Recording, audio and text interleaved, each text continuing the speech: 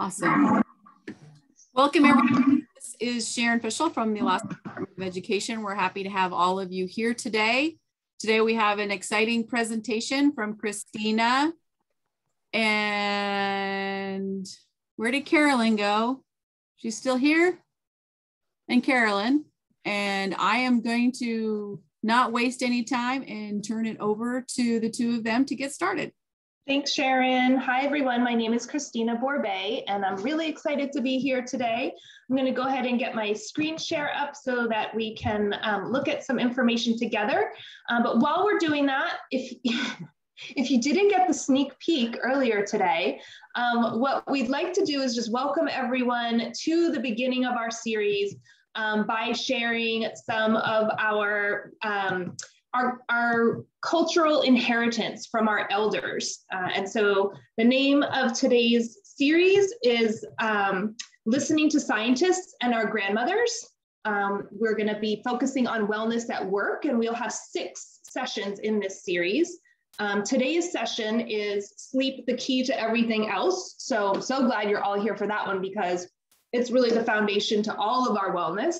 But before we get going, we wanted to get a sense of who's here with us and learning from that kind of cultural inheritance that we received from our elders. And so if folks want to go ahead and either unmute and share or put in the chat some advice or a motto that your grandmother or grandmother-like person in your life shared with you, that will help us kind of create a collective work of advice from our grandmothers. So I'm going to invite folks to go ahead and do that. And some of you heard Sharon's. I'm going to go ahead and see if any of our other folks on the panel want to share advice or mottos from their grandmother. Pat, Cami, Vanessa, Carolyn, anything that you want to kick us off with? So my grandmother taught me when I was a young adult that, I'm Carolyn, by the way, if I'm in an argument with somebody, that I needed to take turns being angry. That's interesting. So both of you don't get to be angry all the time. Okay. Cool. And Carolyn, did you want to just, while you have the floor, do a little intro to who you are? Yeah, thank you. And thank you for letting me into your circle today. I feel really lucky to be here. For those that I haven't gotten to meet before, my name's Carolyn, and I speak with a stutter, so I don't want to catch you off guard as I begin to stutter. And as we're talking about our grandmothers, I'll introduce myself by weaving in a story of my own grandmother. And my grandmother passed away this last year. She was a member of the Wailiki Nation in Northern California, and was very much a quiet, stable matriarch of our family. And about 20 years, my story is this. About 20 years ago, I was visiting her, and I've long been enamored with what scientists are discovering about the human body. And so I was telling her all about what we now know about what babies need. And I was on my feet because I was so excited about telling her about the cellular, what happens in a baby's brain down at the cellular level, when you hold them, when you talk to them, when you respond to them. Of course, it was all stuff that my grandmother just knew. And when I finally stopped spouting all my scientific information and sat down beside her, she reached over and she held my hand, and some time passed with her silence. And then she said, it's long been interesting to me that we think that we're so much better than dogs, but for the most part, puppies get better care from their moms than a lot of babies do, human babies do. And it was so humbling to me as a person who loves science, this idea that there's these people among us that just know stuff and don't need the scientific literature to take good care of each other. So that's my introduction. Thank you, Carolyn. I love that. And on the topic of babies, so I'm so honored that you are sharing your grandmother's wisdom with us and that you infused it into this series for us today. And we got some good input on the chat from other folks, including from Lauren, whose grandmother was excellent with babies. But her comment is how her grandmother just encouraged babies to cry and just let it out. And I love that as like social emotional learning advice for infants, like just go for it, let her gush. We also heard from Maureen, whose grandmother told her waste not, want not, from Heather about learning through stories. And I'll just share as we kind of segue into this session together. My grandmother, who I called Nan, was always telling me not to burn the candle at both ends, which was her way of telling me that I needed to get some good sleep. And so that's what we're going to be talking about together today. And we'll have time. I just want to let folks know kind of how we're going to go through this session together. So we're going to start with an introduction. And this is an introduction that is a preface for why does our wellness matter at all? So I'm going to lead us through that introduction. In our future sessions, we're not going to repeat this introduction, but we will have a video version of it available for new folks who are joining and popping in and out of these 6 sessions. But we'll go through it together today just to lay the groundwork for why this matters. And then we're going to really look at the science and the cultural wisdom around sleep, why it's important, what does it do for us? And then we'll focus on some tips and strategies. And so make sure that you have some concrete recommendations for yourself. And then also for thinking about how this might come up as a means of supporting wellness at work. So one of the key objectives that we have is really investing in your well-being. We know that all of us have been under tremendous pressure for this extended period of time, this unpredictability, and in our roles as nurturers, as caregivers on campus, a lot of times we are also putting out there the well-being of others and not carving out time for the well-being of ourselves. And we want to just acknowledge that it's not just on us to take care of ourselves, but on all of us to take care of each other. And so as we're thinking about this, the reason we keep weaving in this sense of connectedness to colleagues, connectedness to our work community, is because we're trying to shift the paradigm so that we're not just putting out there self-care strategy after self-care strategy, but that we're building a paradigm based on collective care, this shared and mutual reciprocity for each other's well-being. And so we'll be weaving that into today's content, and we'll be leaving you with some specific resources as well. We're also going to have a discussion portion. So I know we're a small group today. I'm hoping that at the end, towards the end of the hour, that we'll be able to share our video screens and really kind of dig in to how we are experiencing sleep and what our culture supports in terms of quality sleep and what we want to aim for in terms of shifting some of the norms around sleep. So that said, I'm going to just check in. Anybody have anything that we need to do housekeeping wise before we get started? Okay, so here we go. Let's make sure that I got this teed up. All right, so if there's one thing that we have in common, more than we live in our city or town, whoops, sorry, this is advancing a little too fast for me. More than we live in our city or town, more than we live in our house, and more than we live in our car, We live in our bodies. This is our common experience of being human and living in these bodies of ours. Kind of like this. Some days being human may feel like all we can do, but most days we strive for more than being just human. We strive for being human with health and vitality so that we can live meaningful lives. This is not just for our own benefit, but so we can be available to fully engage with children, youth, colleagues, and other people in our community and family that we care about. But being human does not happen in a petri dish. None of us operate within the vacuum of a perfectly controlled environment. We are surrounded by life happening, good and bad.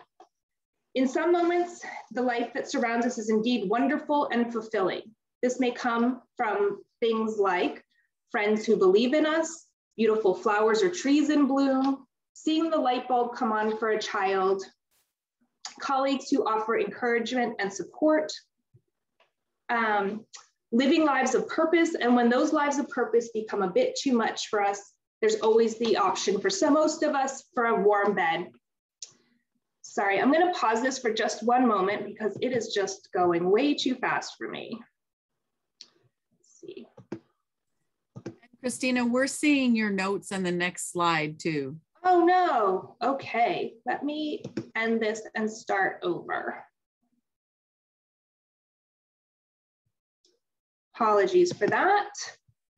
Sharon, if you want to pause recording, I can get it set up. Okay, apologies for that glitch. We're going to go ahead and move forward with how is it that we're being human with health and vitality. So as we know, we're surrounded by life happening, good and bad. Let's talk about some of that good. Friends who believe in us, beautiful flowers or trees in bloom, seeing the light bulb come on for a child, colleagues who offer encouraging support, and living lives of purpose. And when those lives of purpose become a bit too much for most of us, there's always the option of a warm dinner and a comfortable bed. But as we know, life is not all ice cream and butterflies. It takes a toll on us when there are things like students who are neglected, chronic student behavioral issues, workloads that feel unmanageable, too few resources to help our students in need. And there may be things like unsupportive managers. And on the hardest days, it's being in a workplace where we feel ineffective. So as we think about those stressors on us being human, what we know is that the experience of ongoing imbalance between our resources and the demands that we face and the resulting stress may damage both our physical health in the short term and the long term. Chronic stress can also impact, so this ongoing pressure and stress and tumultuousness that we're in, it impacts how we're able to take care of ourselves and how we feel in our body each day. And that's a problem because as we know, more than we live any place else, we are living in these bodies of ours. So as we've heard, there are scientists and elders everywhere who are trying to help us mitigate this stress. So there's kind of stress that's around us all the time, but as we know, we're in unprecedented times in terms of the chronic nature of the stress that we're under, especially in the work that we're doing within schools. Again, as caregivers, as the folks who are showing up for young people, who are navigating things with our families, with our community partners, we really want to make sure that we're tapping into the wisdom that's available. So our scientists who are studying practices that help buffer our bodies, our experience of environmental adversity, and how that impacts health and vitality have found a number of kind of key things that keep us closer to a state of well-being under duress. What they've identified are 7 strategies or 7 buffers. They identified this by studying individuals, including young people, including people experiencing chronic pain, by studying them to see what were the key elements that rose to the top in terms of promoting resilience, even under these prolonged periods of distress. So we want to talk about those 7 buffers today. We're not all 7 buffers. We're going to start talking about one of those buffers today, because any of them that we put into use, research shows mitigates the impact of the stress that we are experiencing. Each of these practices is associated with reducing stress hormones, with enhancing our neuroplasticity. That's a fancy way of saying our ability for our brain to do what we want it to do. And it reduces inflammation in our body. All of these play an important role in counteracting the short and the long-term impacts of stress. And overall, they improve our health and well-being, which is what we're trying to do in this series that we are bringing to you today.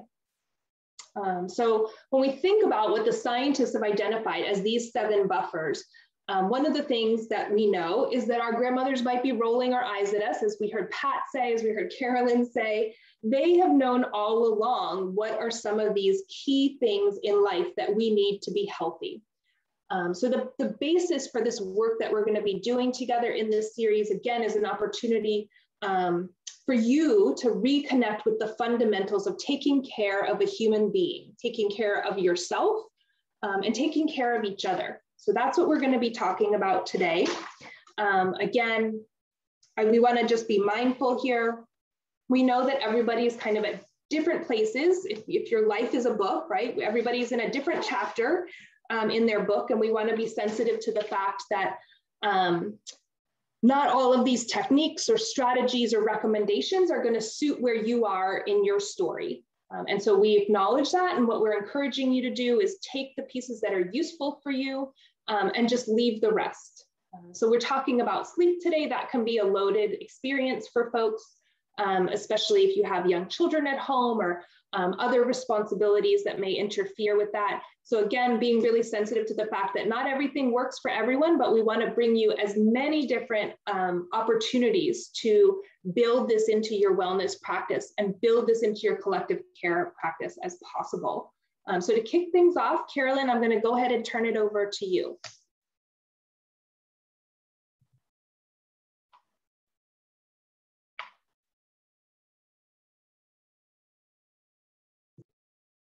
I will unmute myself. So we've already actually really talked about honoring our grandmothers, but we certainly hold that they didn't need this fancy information from scientists, and to know that some of these practices do have value. So let's move into quality sleep. Can advance the slide.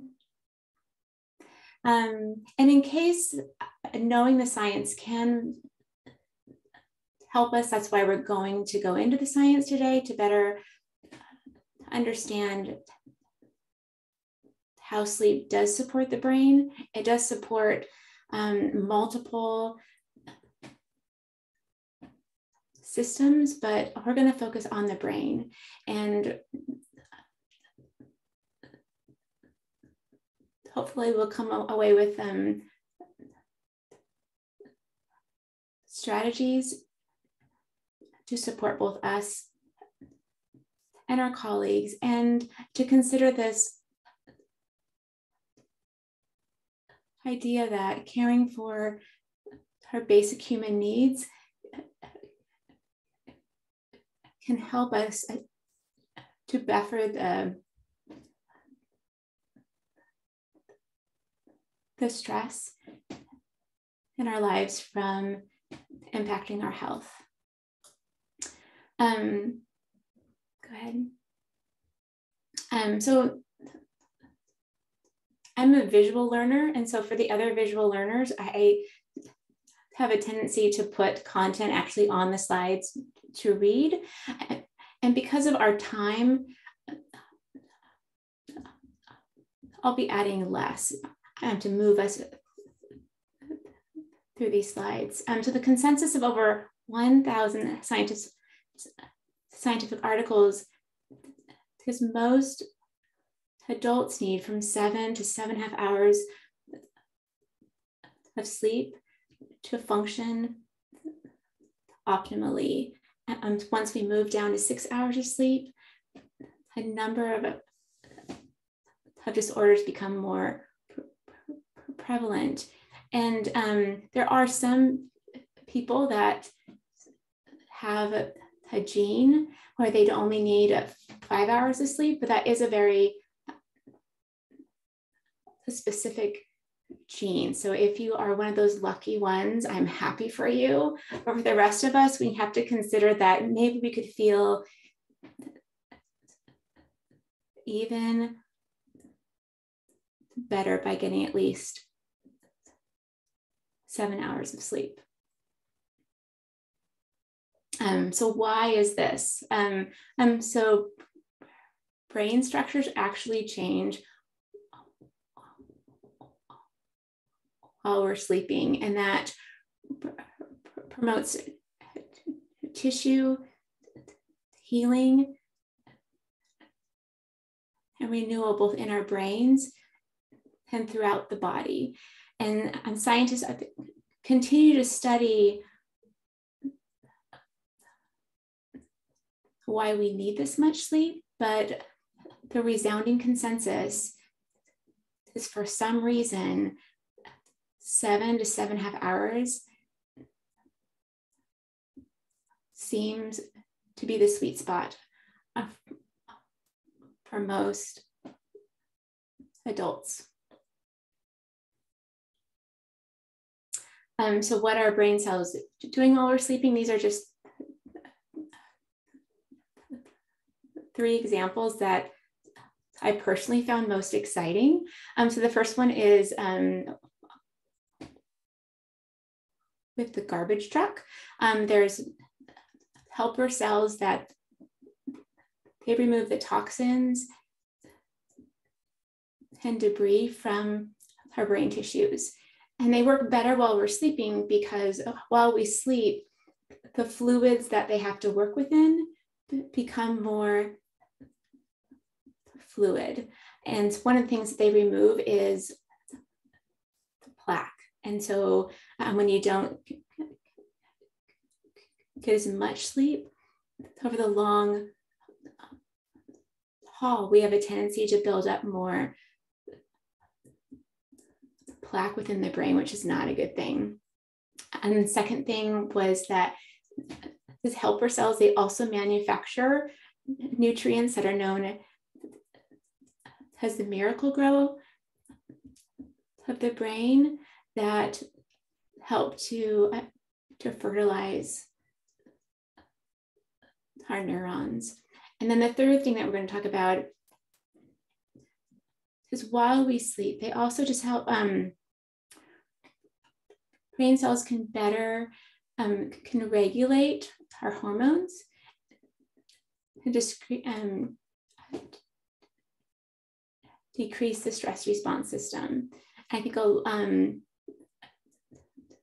as with ACEs information is demonstrating when the stress response system is turned down, then it helps the immune system and tissue renewal all over the body.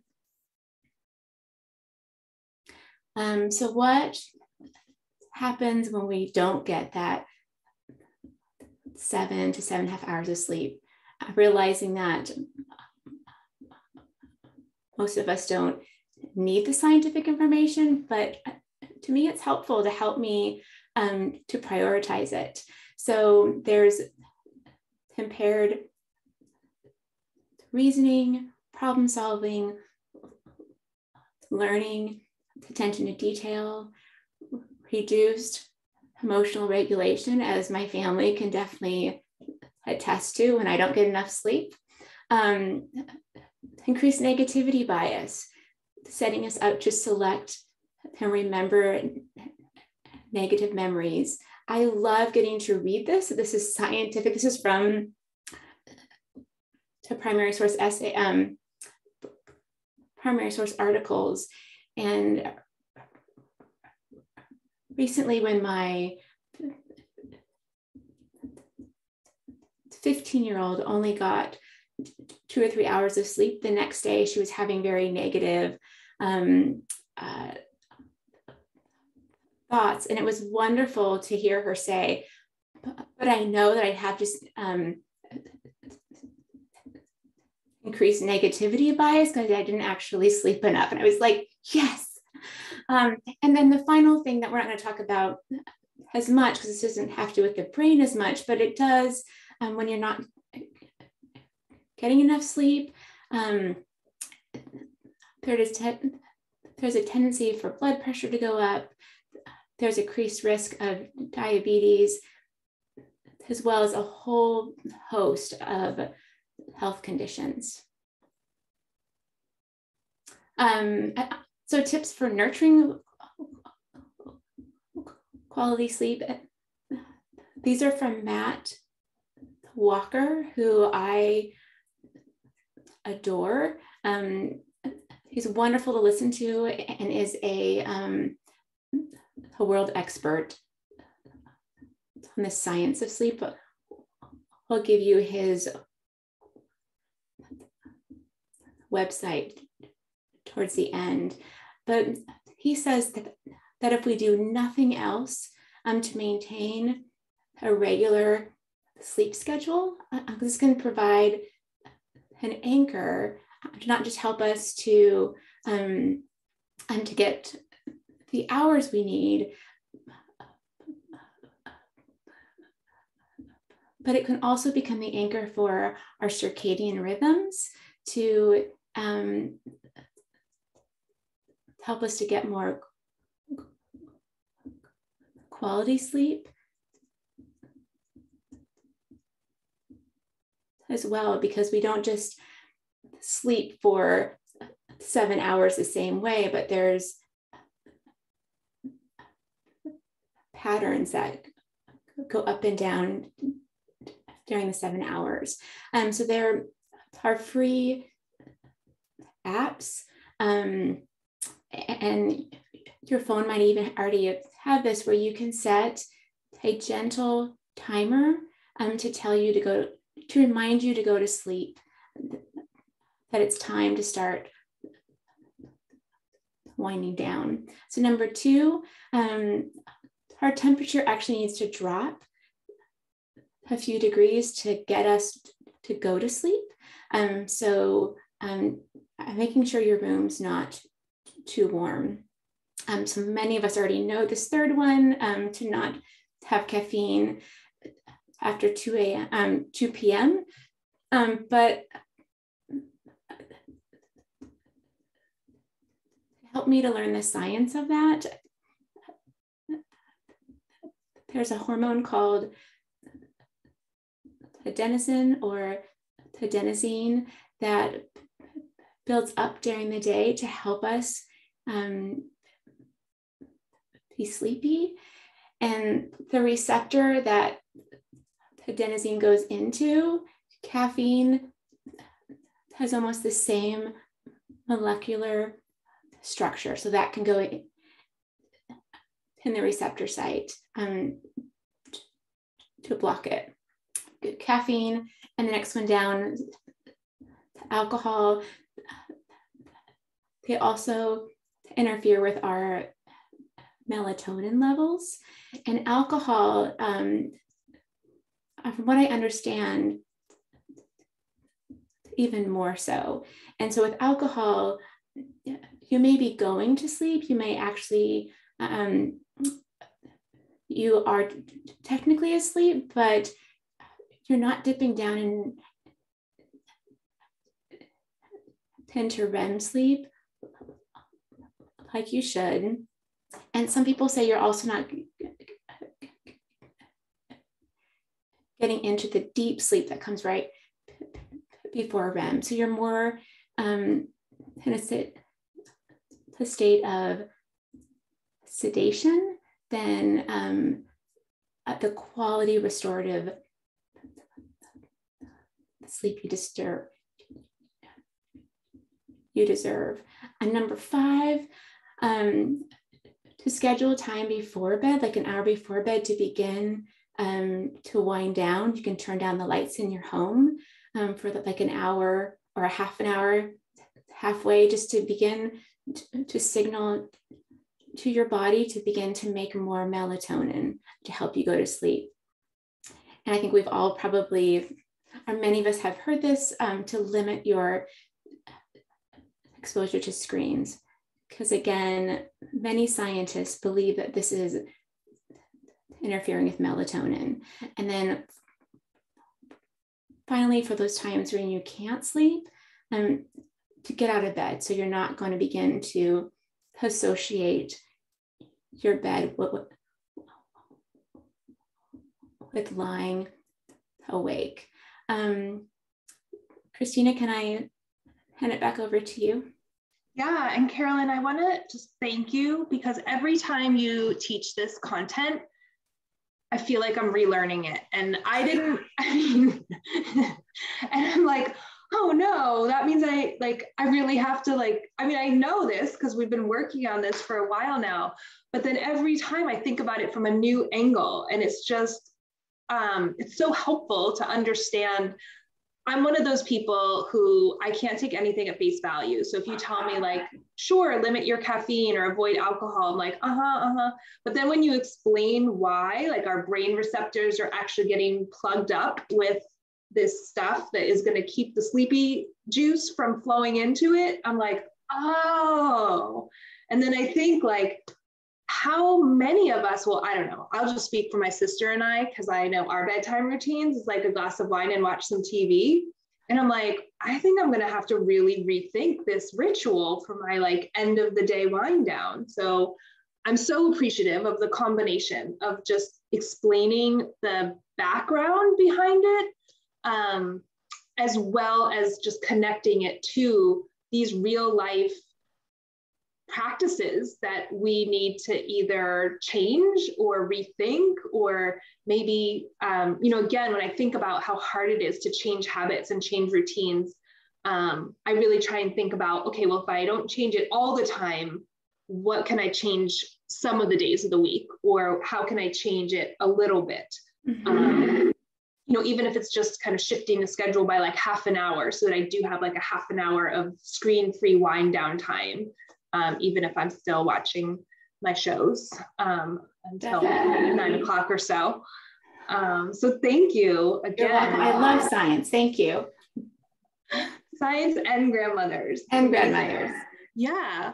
I just think about the dump truck thing, and I'm like, well, my grandmother was talking about the candle at both ends. I never really understood what it mattered if you're, aside from the fact that then you just have to hold the candle in the middle, why does it matter if you're burning the candle at both ends? And now I'm like, right, because that dump truck isn't coming in to remove the plaque and the toxins so that my brain can restore itself for the next day.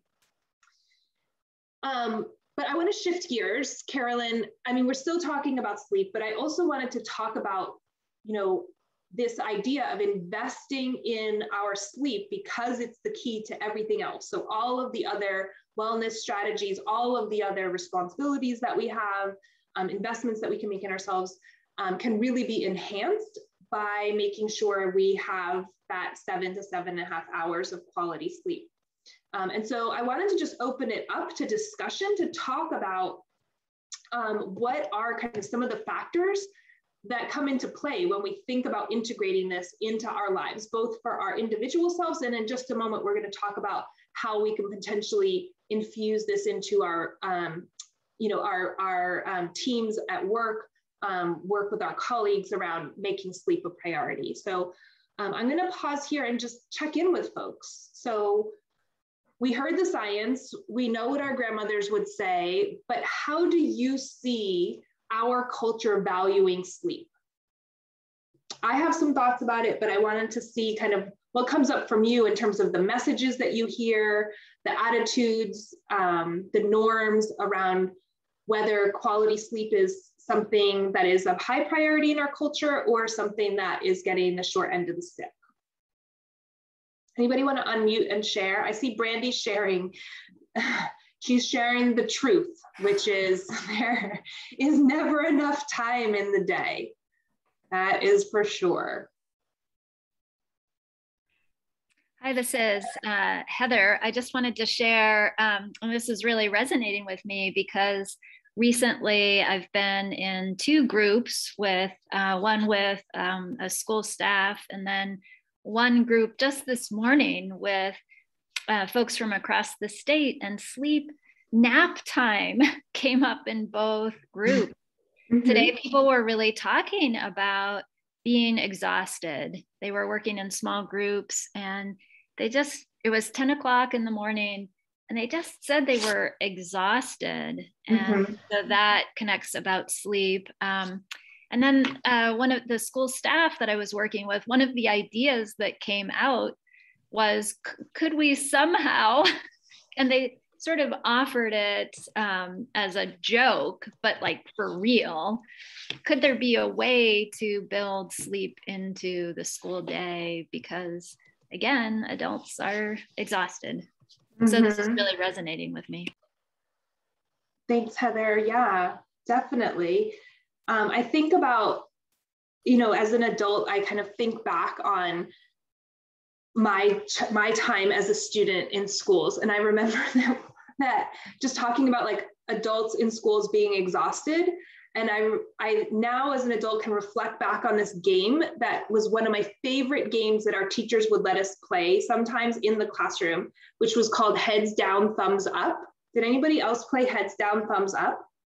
Which as a kid, I don't know why, I just loved it because they would turn off all the lights in the classroom and you would put your forehead down on your arm and your arm would be flat on your desk. So your head is down and then you put your thumb up and there's somebody, one of the other students who gets to go around and put down people's thumbs. And I love the tactile experience of like feeling somebody's like hand clasp over mine. And we were so excited when we got to play it is the most ridiculous game. Like you're not running around, there's no prizes or toys or flashing lights. And then I realized like my teachers were exhausted. Like we got to play Heads Down, Thumbs Up when my teacher was exhausted and she couldn't deal with this anymore. And she just wanted to have a quiet, dim lit room for 15 minutes or however long we were playing for. What are other ways that we feel this coming up in our culture, the messaging that we get from others about how much there is to do during the day, and what if you are not doing those things and you're sleeping instead? Carolyn? I can go. I think there's this, I feel like we give lip service to sleep, but there's oftentimes this feeling that those who actually get enough sleep, they just lack willpower. Are they not as motivated, or they're just not as strong to be able to get through and survive with less sleep to do what needs to get done? Yeah, Carolyn, I changed this in my life, but I worked in an environment a few years ago where it also felt like somehow you weren't as important. If you were able to get enough sleep, if you were able to get like 7 whole hours of sleep, it meant somehow you weren't doing the emails at 11 p.m. or you weren't like getting up at 4 or 5 to review that draft report, and somehow that made you less essential or less vital to the workflow during the day. And so getting emails from colleagues at all hours was almost like it was valued as like, wow, you're really like giving it everything you have. But then I look back on it and I'm like, your brains weren't even functioning, right? Like you weren't even able to really function optimally because you were getting 3 hours of sleep a night, but it was somehow lauded as like this ideal. So I want to just kind of advocate for shifting the culture, right? So a lot of times we're receiving these messages that are more coded or more indirect, and thinking about how does that land with us? And then how do we feel about ourselves and the choices that we make? But I also want to put it in the context of how can we do that not only for ourselves, but then start shifting the culture in our workplaces as well. So again, all of this applies to yourself and to your colleagues, but obviously to your families, to your extended families, to your social networks, to your communities. But for the Wellness at Work series, we're going to keep our examples specific to the workplace. And for you all, a lot of times that means our schools, our school districts, our education system, and the services that we're providing there. And so there are some key recommendations. And again, we have all of the references for these if you're interested, but looking at what really helps in terms of shifting cultural norms at work, making sure that you're checking in. So I was smart and I changed jobs so that I work in an environment now where if you are sending an email late at night or early in the morning, people will reach out and just check in. And there can be reasons why doing that makes sense. But being part of a culture of care where people will ask, like, is everything okay?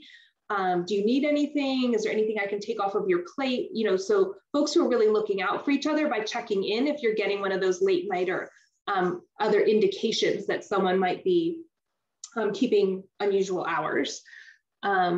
The other aspect is practicing what you preach. So making sure that you're talking about how you prioritize rest and recovery and compromises or choices or changes in routine that you might be making for yourself and your family or your household to incorporate some of these grandmotherly recommendations or science-based strategies. And then the other piece is ideas are, as Carolyn mentioned, there's so many apps, whether it's smartphones or smart devices where you can have apps or sleep alarms. And just like we do other sorts of like walking challenges, movement challenges with our colleagues, thinking about making it a team effort to use those apps to follow those kind of sleep strategies. My favorite is the Calm app. And they have sleep stories that basically like hypnotize you to sleep. And then my sister and I talk about which were our favorite sleep stories. I think Carolyn, your girls use those sleep stories sometimes too, but they don't seem to like them as much as I do. And then again, you know, this is kind of back to the check-in, asking about work-life balance, but again, really making it part of the norm in our conversation with colleagues, so that sense of not judgment or criticism, but opportunity and care and nurturing kind of comes across. So before we wrap up today, we did just want to make sure that there's something of a call to action. And so the idea here is not just imparting information, but giving you inspiration to change behavior. And so Carolyn and I are just really interested if either any of the things that we recommended, things that your grandmother or elders recommended, or other strategies that you're using that you'd go ahead and share with folks. So you can unmute yourself or put in the chat any of the 1 to 3 things that you might do or continue to do to support yourself and your colleagues in getting this quality sleep as part of your wellness plan. Anybody walking away with new ideas, or anybody bringing recommendations that you could share with your peers? I love the idea of turning down the lights in your home, like halfway, like an hour before bedtime. To me, it's such an easy thing to do. I've done that like twice, but something that I want to work on more.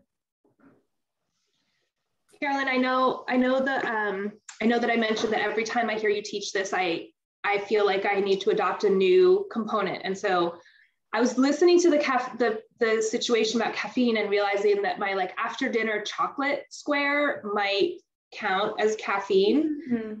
And so I think I'm just gonna have to eat that earlier in the day. Okay. That's my plan. Before 2. Chocolate before 2.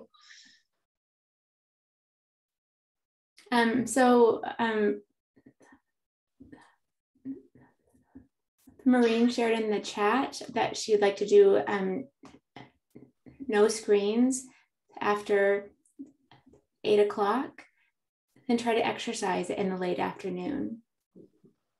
Exercise is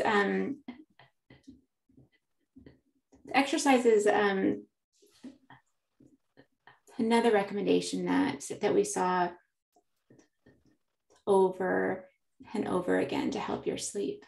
So good luck, Maureen. Thank you. So we did want to leave you with some resources, and we have more, but as Carolyn mentioned, her favorite sleep guru is Matt Walker. And so I put this in the chat earlier, but his website here has excellent resources. He's kind of particularly accessible for an academic. And so it's really, if you want more information, more recommendations, more understanding, we wanted to point you in this direction. That's a scientist.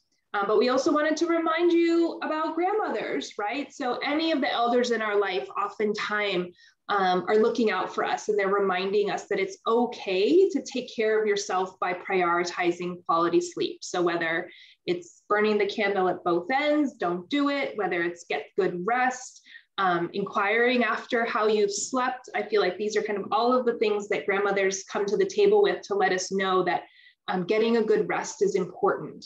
And it's a fundamental to taking care of ourselves as human beings. And we want to just remind you that as much as we want this to be about you, that it's not just you who stands to benefit from this. So we believe that all of you deserve support and opportunities to heal from the stress that you've been experiencing, just like the children and youth that you're serving in schools. The improved cognitive functioning and the emotional regulation that's going to result from some quality sleep is going to benefit the other humans in your life. And we want to remind you that we're doing this together, right? We are trying to shift the norm to a collective care model where we're building and continually reinforcing an infrastructure for collective care in order to create a culture where you can tend to your basic needs, kind of like what Heather was saying, like, how can we build nap time into this agenda? And at the same time, supporting the wellness of our students, because we know that's taking up a lot of the time. And so we wanted to carve out this time to really talk about how do we do that for ourselves and each other on campus. And we also wanted to just let you know, there are the 7 other, so there's a total of 7 buffers, and we're going to be talking about that throughout the series. So these are the 7. Quality sleep is what we talked about today. Supportive relationships we're talking about next. Mindfulness, mental health, access to nature, physical movement, and nutrition. So we have resources on all of these. We'll be sharing elements of this in our upcoming sessions. Our next session is Tuesday, November 9th, again at 3:30. So we're doing these wellness sessions every other week on Tuesday afternoons. So we're looking forward to having no technical difficulties in future sessions, and being able to kind of continually build this peer network of learning, of support, of care, so that you can really restore yourselves and nurture yourselves, because we know that it's hard and we know that it's exhausting. And since we know some of these pieces that are going to make a shift, that are going to help you reconnect and re-energize, we want to carve out these hours to help you practice that. So Sharon, I'm going to go ahead and hand it off to you in case there's any other housekeeping items before we wrap up today. I don't have any off the top of my head. Be looking for the email that comes out from Pat and I probably tomorrow that tells you which sessions will be offered next Tuesday at 3:30, and Christina and Carolyn will be back in 2 weeks. And we welcome your feedback. So aside from the technical glitches, we welcome your feedback if there's things that you'd like to see more of or less of. We welcome, if you have inquiries about how to replicate this module, we can make the resources available to you along with the facilitator's guide. So again, we want to make this as usable as possible. So let us know how we can do that.